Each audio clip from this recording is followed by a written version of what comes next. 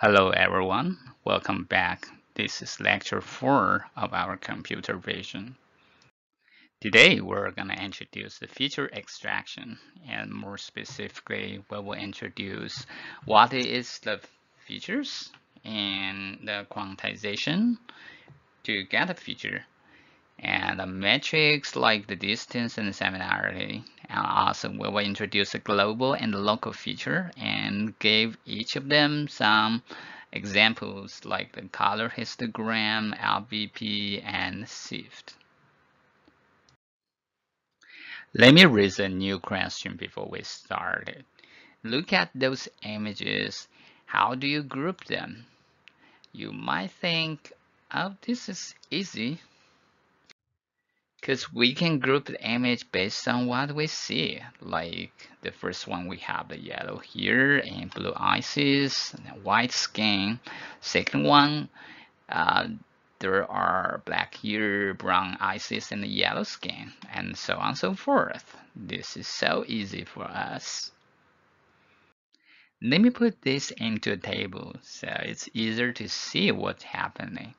Our observations are just based on what I put in a header, the hair color and skin color.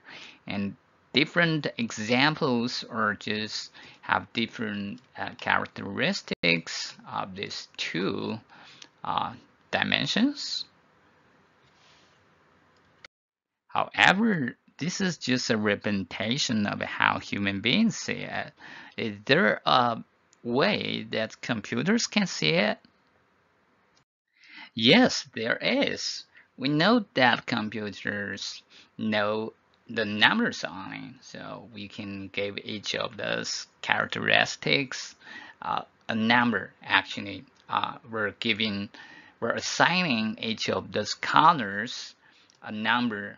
For example, we gave yellow a 2, and then we will have this, and we gave the white and 1, and we will have 1 here, there, and we also can do that for black by assigning and 3 to it.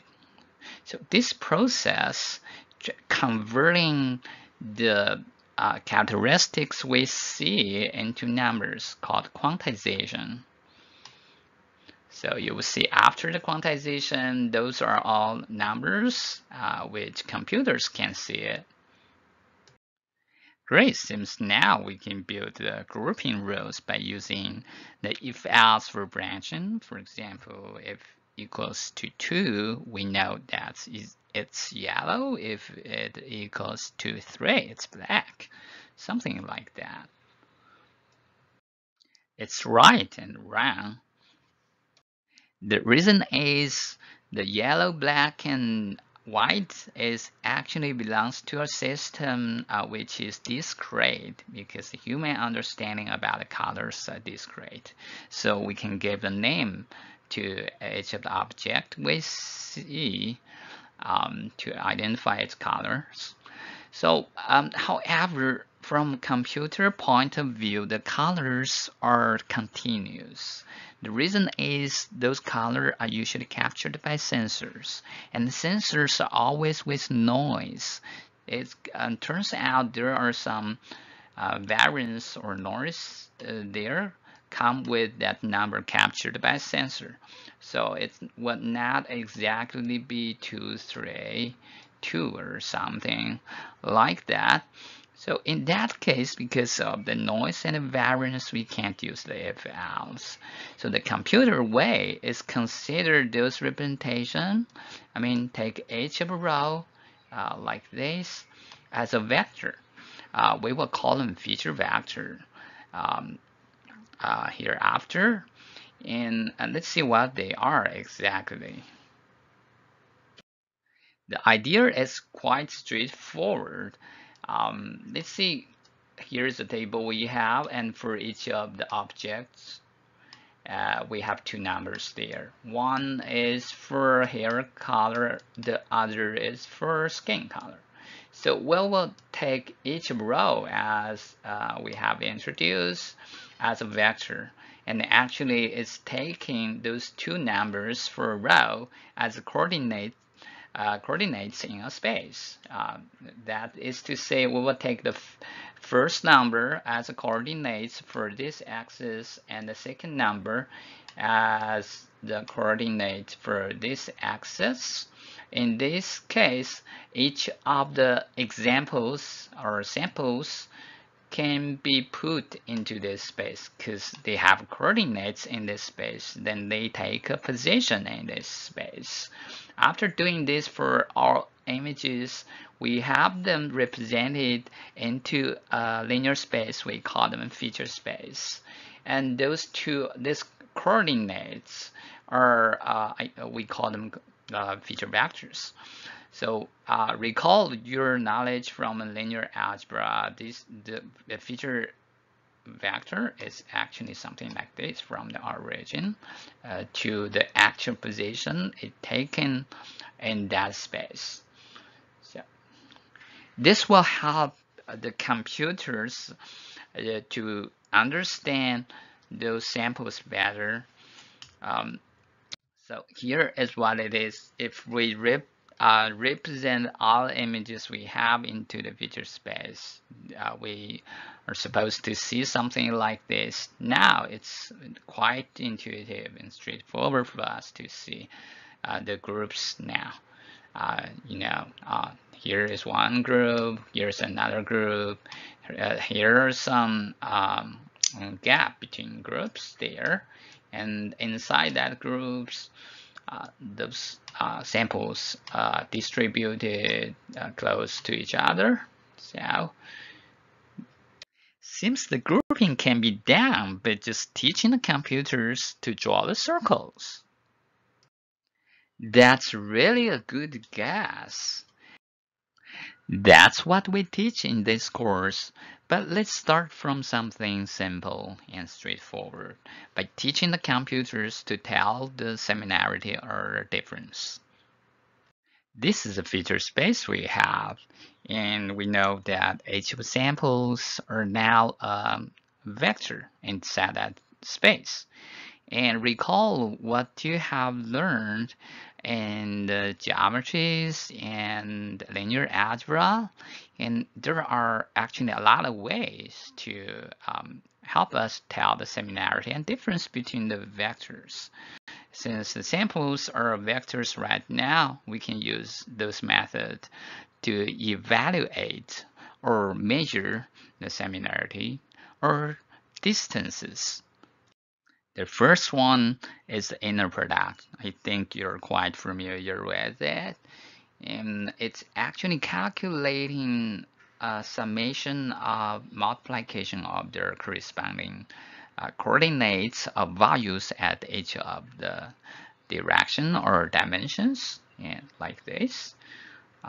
If this value equals to 0, we see those two vectors are independent to each other. Actually, they will be perpendicular inside that space if you have inner product 0. So that means if the larger the inner product is, the more not independent they are, non-independent they are.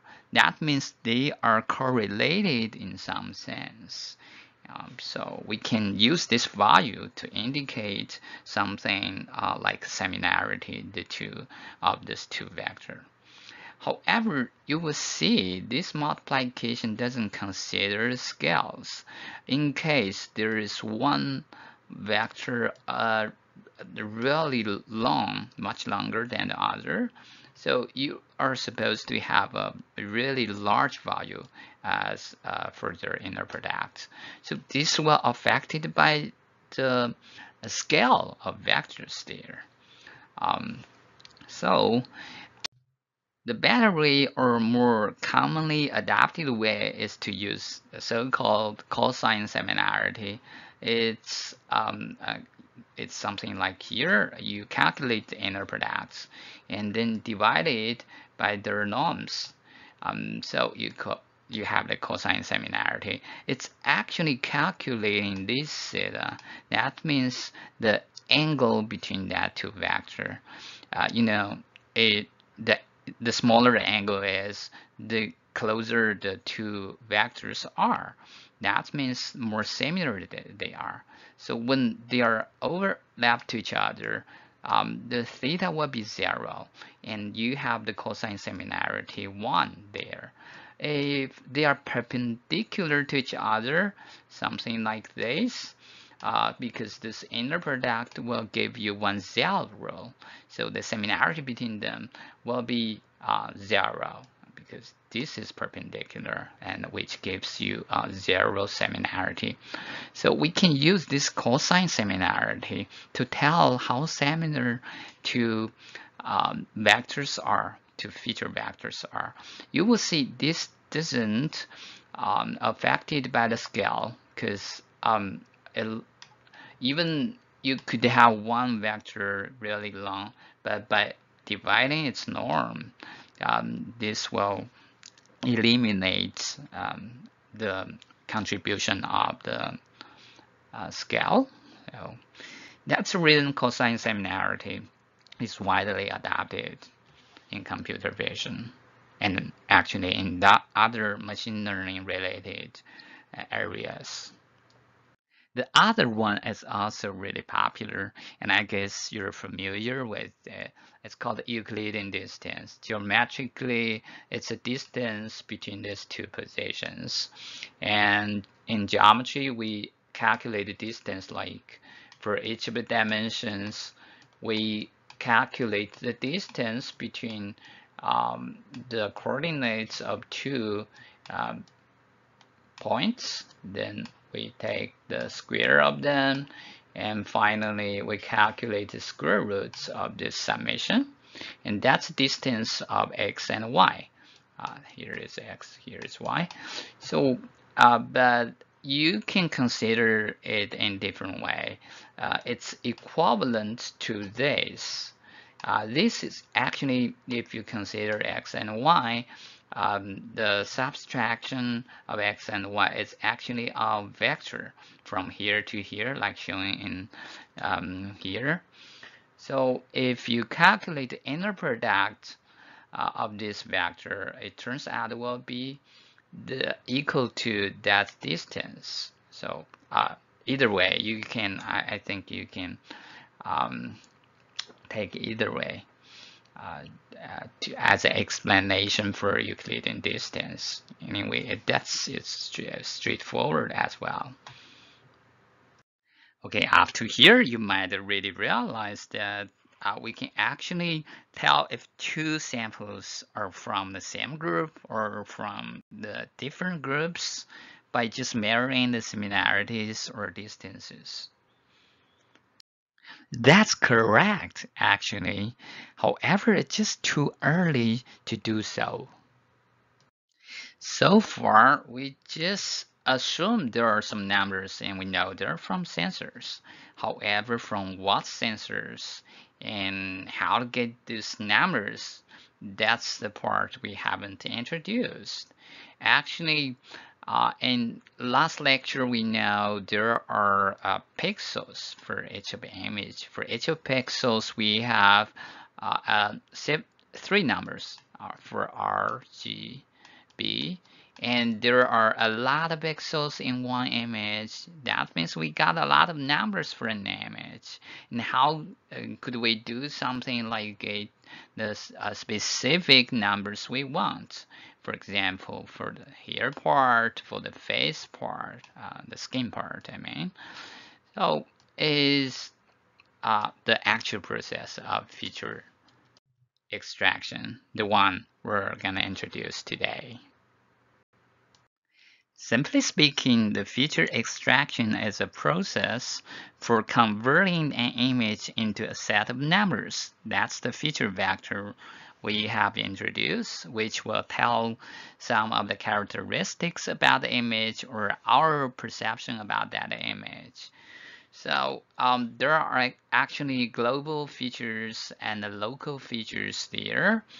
Global features consider the image as a whole, like our perception about color, shape, and texture, like the overall skin color and overall hair color. Those are global features. But by contrast, we have the local features. Local features tells the details, like what the eyes will be look like, what the mouses or nails will be look like. Those are local features or point feature or pixel features there, and you will see them very soon. Here we listed some representative features for each of them. But due to the time limitation, we will take the color histogram, LBP, and SIFT as the examples to introduce today. Let's start with the color histograms. Color histograms are used to represent people's perception about the colors of images. Recall the example in lecture 2 where we introduced this as a warm image. That's is actually about the perception about people.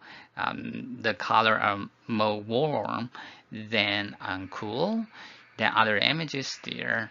So using image precision, we have transferred this image into a cool image, but the cool and warm information is just people's perception about the colors. But with the color histogram, we're able to let the computer know it's warm or cool. More specifically, we're actually doing some statistics on each of the channels of this image to get a set of numbers to represent them.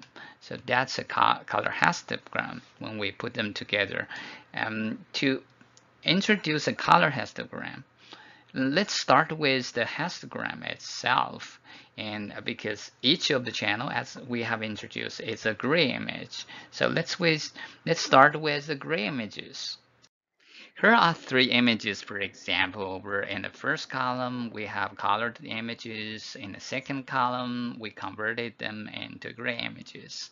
And in the third column, for each of them, we generate a histogram for them. The histogram is generated like this.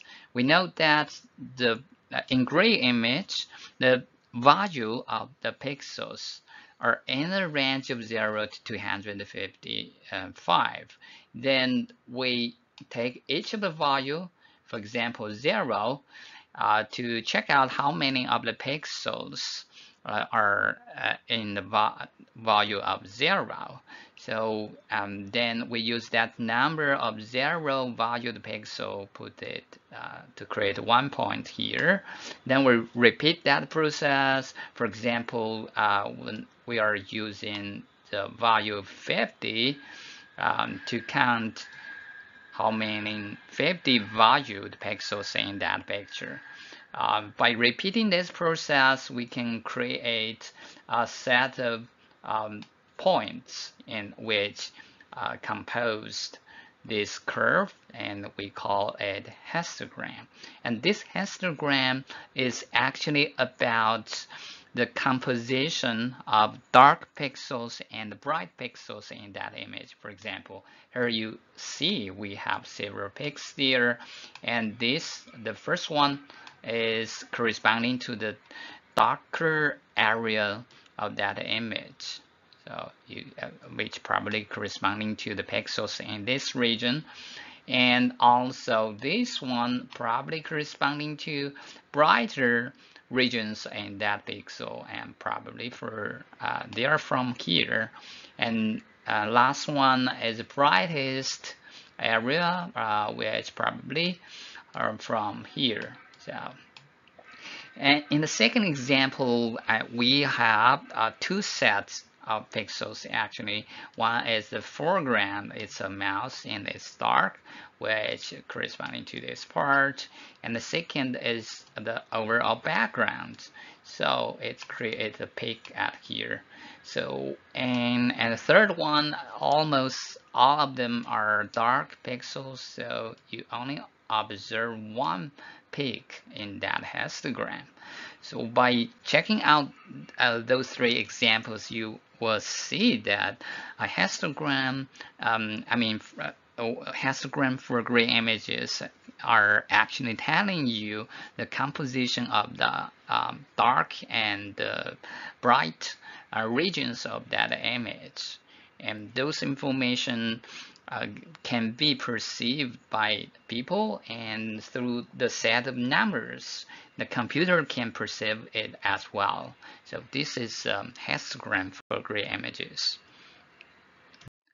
With the histogram for gray images in mind, the calculation of color histograms are straightforward. As I mentioned, what you have to do is just consider each of the channel as a gray image, then repeat the process I just have introduced for each of the channel. Then you can put them together to create 3 histograms for that color image. And actually, you don't have to use 0 to 55. You don't have to use each of the value as a band. You can create a wider band, like 1 to 10 as one band. So when the pixels fall into this range, you count in this band. You put the pixel in this band, and also you can the next band probably 10 to 20. So in that case, pixel with values in that range will fall into this band. You can repeat that process for all the bands in that images. Then you have the histogram, and especially for when you have done it for each of the channels, you have this colored histogram. Here we're using the same 3 images in previous example to demonstrate the color histogram, but this time we're using the color version. So you could see in the first column, it's for the gray image. Which we have seen in previous example. In the third column, we calculated for each channels, for each channel histogram right now. So you see 3 curves for each of the images. Right now, you could see there are some peaks, and there are red and green peaks there, which probably coming from this region. And we have the dark region pretty large. Actually, they provide peaks at here. You could see these actually are telling you the composition about colors. And also for the second image right now, the background most are from here. I'm sorry, the background are not from here. This is for the mouse itself, and this is for the background with almost the same color. But a significant difference is observed for the third example. Compared back to its grid histogram, there is only 1 peak, but right now we have 3 peaks there observed, because even those pixels are dark. However, they comes from different colors. Right now, you could see there are some are more red color from here, and also there are some blue light regions contributing different peaks there. Anyway, through those examples, you could see the color histogram can actually telling us the color composition about the images at the same time, because there are numbers the computers can perceive it as well. In addition to the colors, people perceive an object through its surface as well. More specifically, the surface is made up by different materials. The material has its patterns. So those patterns can tell us what the object is made of. So we call this feature texture features. By extract text features, we can help the computers understand what kind of materials the objects are made of. So in this case, we're going to introduce the LBP, one of the most representative text feature extractor, which is proposed by Professor Marty, and it has been applied to different domains in computer vision, like the face description, medical image analysis, and so on and so forth. And for those, we will introduce it later. Anyway, it's classic, so we picked it up for today. And here is the original gray image and its LBP feature map. You could see that its LBP feature map is with the same size as the original image. However, for different regions composed by the same material, we could observe something like the same pattern, like this skin area. Like, especially you look at this area for the mouth, they are with very similar patterns there, and for the background, you could see they are with very similar patterns there in the LBP feature map. So that means the LBP can tell us the texture information of an image. Let's see how we can have the LBP feature map generated. With the convolution, which we have introduced in lecture 3, it's easy to understand the LBP.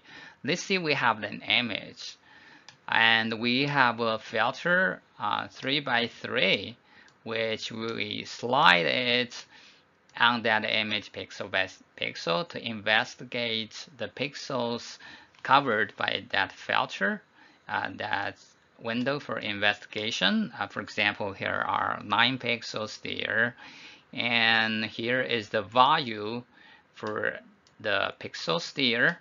And then LBP is actually comparing each of those neighbor pixels, the values of those neighbor pixels to the data of the center. So here is the decision function. You can do the comparison by just subtract these two values. So if that value is greater or equals to that central pixel, that means the result of subtraction is greater or equals to 0. We put a corresponding position as a 1.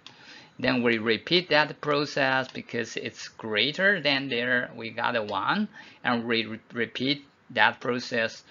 You could see a lot of 1s there. Then up to here, when you compare this 40 to 45, because less than that central pixel, we got a 0. This is what this is telling us. So we continue to have some kind of 0. So here you could see actually this divide the pixels into different types. So this is local representation about the texture. Then you have this 0 and 1 representation, because right now we have 8 neighbor pixels. We could concave those numbers into just 1 byte, because there are 8 of them, 8 neighbor composed of 1 byte.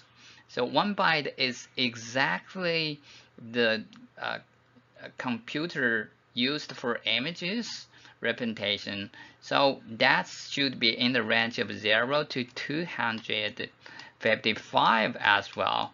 So in that case, after the calculation for all the pixels on that image, we can create a value for each of the pixels as a result. then that's the reason you see in previous example, we can put all those values together and we have another image which is with the same size as the original image, representing the texture information about that image. We call it a feature map. The process is shown here, and for each of pixels, we slide the filter on that image to investigate the 9 pixels by comparing the surrounding or neighbor pixels to the central pixel. Create 0, 1 patterns for each pattern. You concat them together, so you have a value there. Then you can put that value to corresponding position and repeat that process for all the images there, and you could have a feature map, LBP feature map, which is another image representing the texture information about the original image.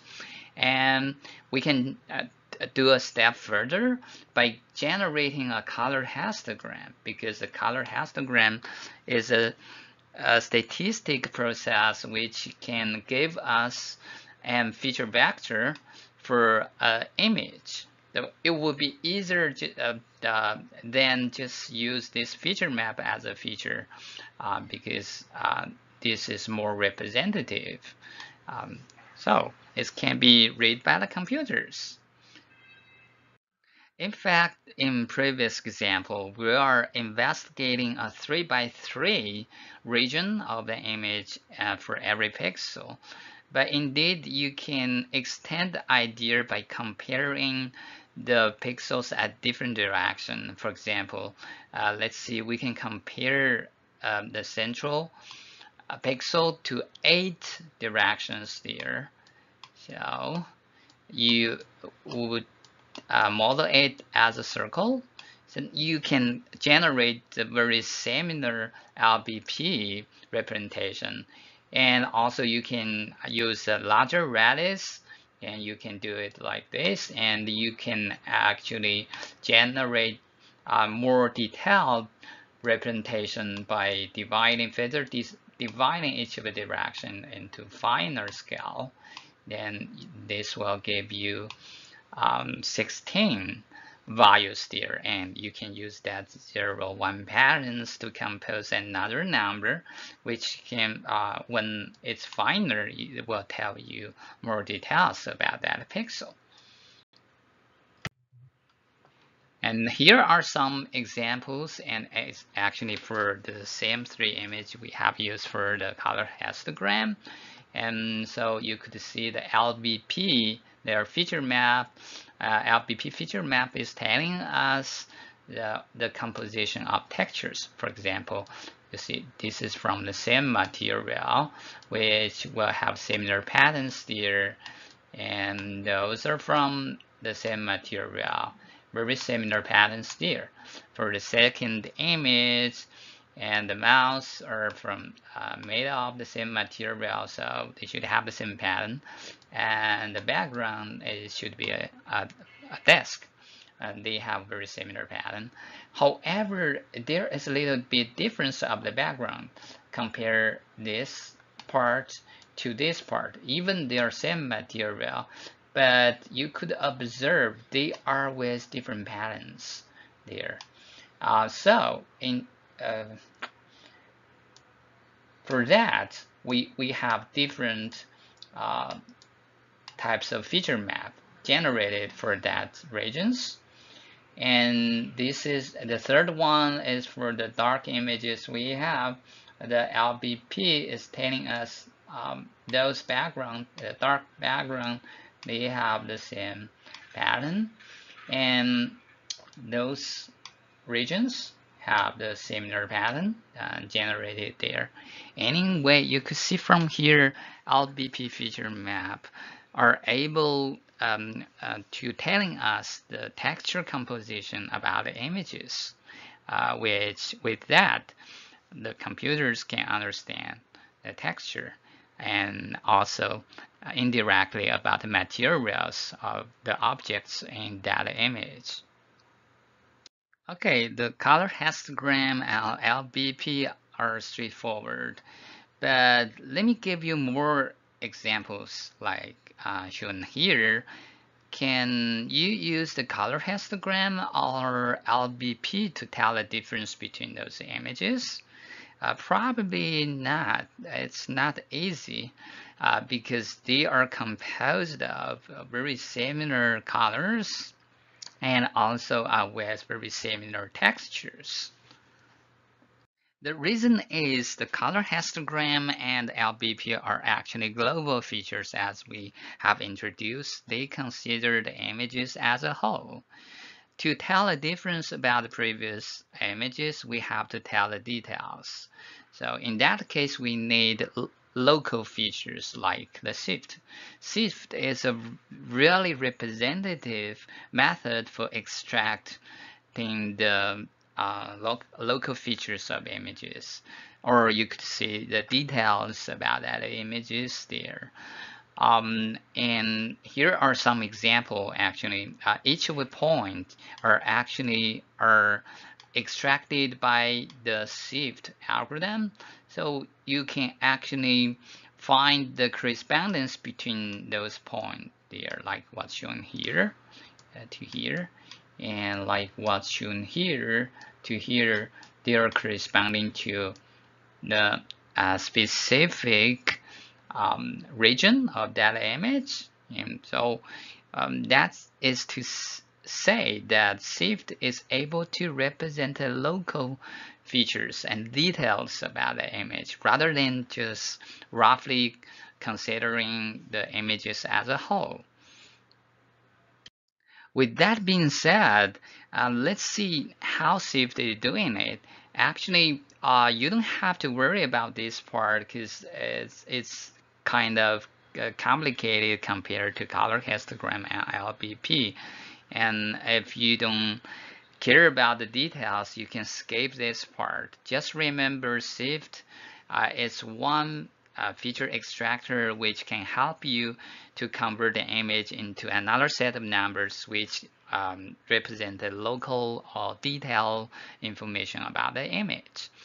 So for those interested to know the details, and let's continue to introduce how SIFT is doing it.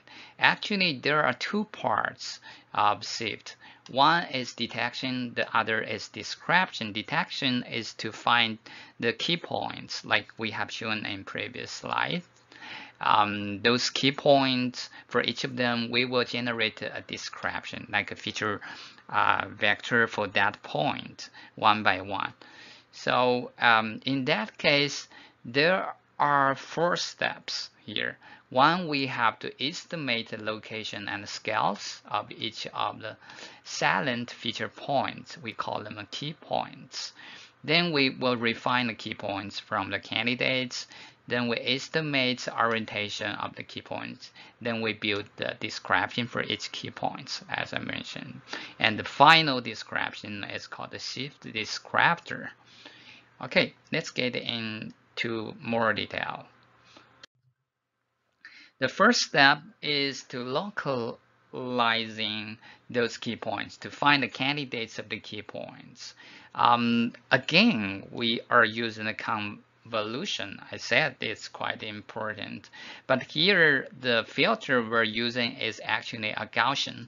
Don't be scared by those formula. If you check out it with the Gaussian, the normal distribution, you will understand what it is. The way of the key point localization of SIFT is actually apply different Gaussian filters on the same image and to find and then to find out the difference between the results, and through that difference we can find which one are more salient than the others, and we will use them as a candidates for key points. And that's the idea of key point detection. So you will see that we are actually, this is one convolution, we are applying a filter, Gaussian filter, on an image IXY. XY is the coordinates for the pixels, and then for each of the position, we can apply this Gaussian filter, and it's the same as the convolution, but the only difference is the filter itself is different.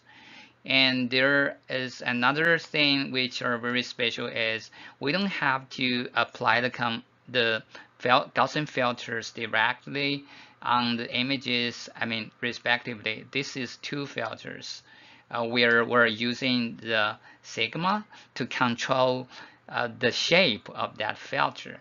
Then we don't have to calculate respectively using those two filters on the original image. Rather, we can use the difference between those two filters to do another convolution on the image, which will give you the same results by which is equivalent to applying the filter on that image respectively. So this is one trick used for key point localization.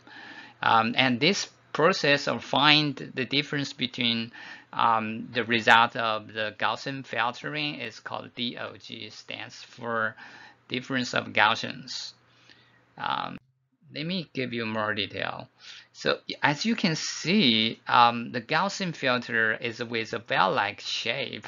So by controlling the sigma, you could make it with a sharp peak, or you could make it more smooth. So anyway, it's create the filters in different shapes. And here is a more specific example. The 2D filter, I mean 2D Gaussian filter, is with numbers like this, and its corresponding shape will be something like this. By controlling the sigma, we can control is it a sharp peak or it's with a smooth surface there. So by applying this Gaussian filter on that image, as if you recall what we have introduced in the image filtering, it's actually using those numbers as weights, and multiply back to the pixel is covered in that image. That means when you're investigating an area here and here will be multiplied to here and here to here. And for that window under investigation, the multiply will be done by the convolution, and the summation will be done by summarize the result together as a number, then put it back to the center, the results, which create a value to the central pixel. This process is actually doing summarization on the pixels. So it's like the main filter. It will kindly blur, you see, the blur that image a little bit. When it is sharp, I mean the peak is sharp, that means the contribution of the central area, the pixels of the central area will be greater than those far away regions. When it's smooth, the contribution of the central regions and the rest part of that filter will be more even than those with the sharp peaks filters. Then you could see with different shape of filters, you will have the image blurred in different degrees. So now you probably are wondering why we have to blur that image into different scale, and here is a set of results by blur the image into different degree, where we actually have control the sigma to change the filter, so it has been blurred into different degrees. Here you will see the when the scale becomes greater and more more significant the blurring is. So to understand why we have to calculate the blurred image and why we have to calculate the difference of this blurred image, we can think it like this. Here is something like we look at that house and trees from really far distance, so we can see only a blurred shape, and we don't know what it is, but we can perceive some shape from there. So then we walk closer to that object.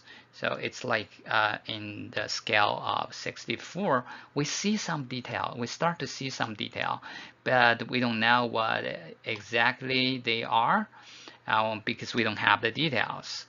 Then we walk closer and we start to see some details. This is a window, and we realize this is a house. This is a tree. And then we walk closer, like here, we start to see more details. So this blurring process at different scale is like a simulation. We observing the object at different distance.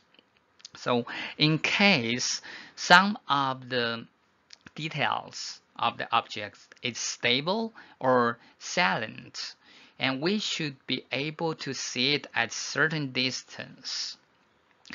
So even there is a little bit of variation of that distances, and we should be able to see those points. Like, for example, we see the shape of here, we see the shape of here and here. With those consecutive scales, we can see the same, very similar thing. That means this point is kind of stable or silent for those three scales. And for the same reason, and we should be able to see some the point on a window at certain distances. That means the points on the windows are also silent for that distances or that scales. By calculating the difference between those simulation of this distance observations, we are able to find those key point candidates. So you can take that explanation. In this way, it's more intuitive to see why we have to calculate the blurred image with Gaussian, and also why we have to calculate the difference. So here is more example with a cat there, and the difference of Gaussian DOG has been calculated. You could see that some of the features are very stable at certain distances, at certain scales, like here. And when you go to different distances there, the other points start to appear very stable. Things, those are silent points at a certain scale. We can pick up our key points from those candidates in that case. And what exactly happened is we are actually varying that sigma in different scale, as I mentioned. Then for each of them, we can calculate the difference between the Gaussian filters directly. Then we know the difference. We don't actually have to apply them to the image one by one. So this is more efficient there.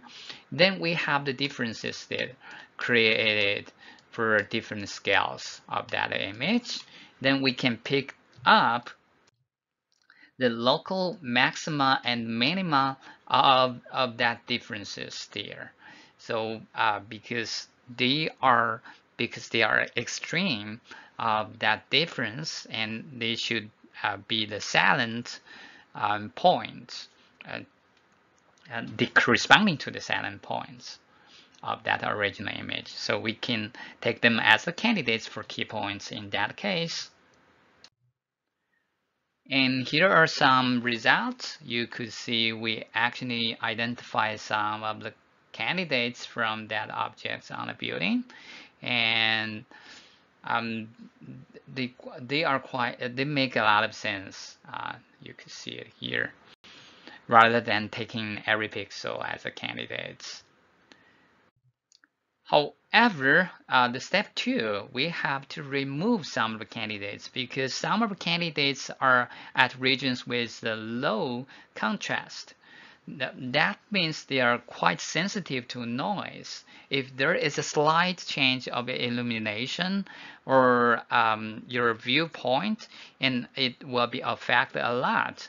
So we have to remove those candidates from the candidates we had previously. And there is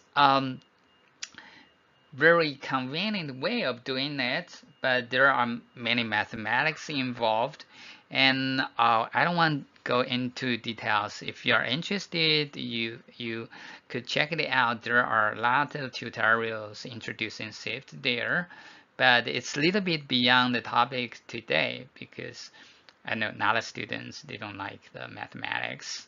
But anyway, we have a very convenient way to calculate the contrast of that image. So with this method, we can locate, we can check it out for each of the candidates, the local contrast. And so in that case, we can fill a lot of weak extrema or low contrast points from the first batch of candidates we had. And here's the result you could see more intuitively. Here are previously some of the key points from the sky area. That part is the one with a low contrast. And after that, they have been removed from the candidates. And also, there are some points previously are on that building, but with low contrast also has been removed from that image. For example, here are some of them. If you compare these local details, you will see that some of the key points have been removed from the candidates. And the second group of points we have to remove is those located on edges, because edges will naturally give us greater value after DOG calculation. However, the edges will naturally have that, but it doesn't mean they're silent enough because edges always appear in images, so they should not be considered as silent points. Otherwise, we were distracted by those edges. To do that, SIFT also introduced a really convenient way using the Hazen matrix.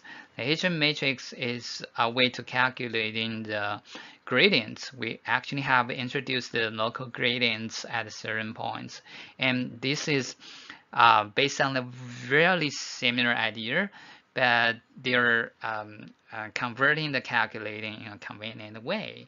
So for the same reason, I will skip the details. Anyway, you can just remember it can be calculated with the gradient calculated. It's easy to see that the we can locate if the candidates are on the edges or not. So in that case, we can more specifically, the edges will have a high maxima and a low minima. When it's at a color, it's with high maxima and minimal value there. So with that observation, we can remove such kind of key points from the edges and colors there. Because they are not stable as well. So here's the result. You could see that some of the point on the edge has been removed, like this has been removed, and those on the colors has been removed, and those remaining key points will be used as a final set of candidates of the key points. The next thing, because we already have the points, so next thing we have to do is to create a descriptor to describe the local features for each of the points. To do that, we are actually using the gradient again. Here you could see for each of the pixel, we could calculate the gradients of its surrounding pixels in a certain region like this. So as we used in previous lecture, the gradients can be calculated for each of the pixel. However, in SIFT, we can put them together. Like we can divide this region into subregions. Like here is a subregion. And for each region, we can summarize the gradients in that region. So after summarization, we probably only have one gradient representation there. So it will be used to represent that region. In that case, after we do this for different region, we could concate that representation as a histogram. So you could see from here, the histogram will tell us the orientation of that change at a certain point. So for example, here are some peaks there, and the peak with the greatest value is considered the dominate orientation of that point. That means the most of the change are following that direction. So in that case, we know that what kind of features at that certain point is. And sometimes we probably will have multiple peaks there in that image. In this case, we can create a representation for each of the peak. So, so here it's kind of different from our understanding about the feature extraction.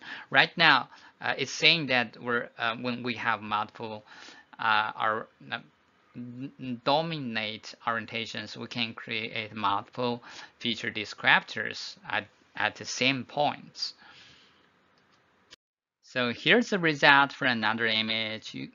You could see that we actually estimated for each of point one orientation. You could see it's actually represent how the values change. For example, here is the direction, and here's the change to this direction, to this direction.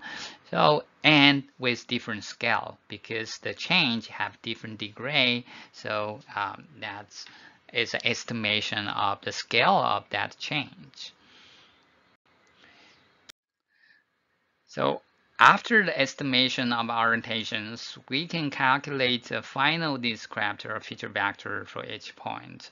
However, because the points have the orientation, different orientation, so that means when we are observing the same point as different viewpoints, they are pointed in that image in different direction.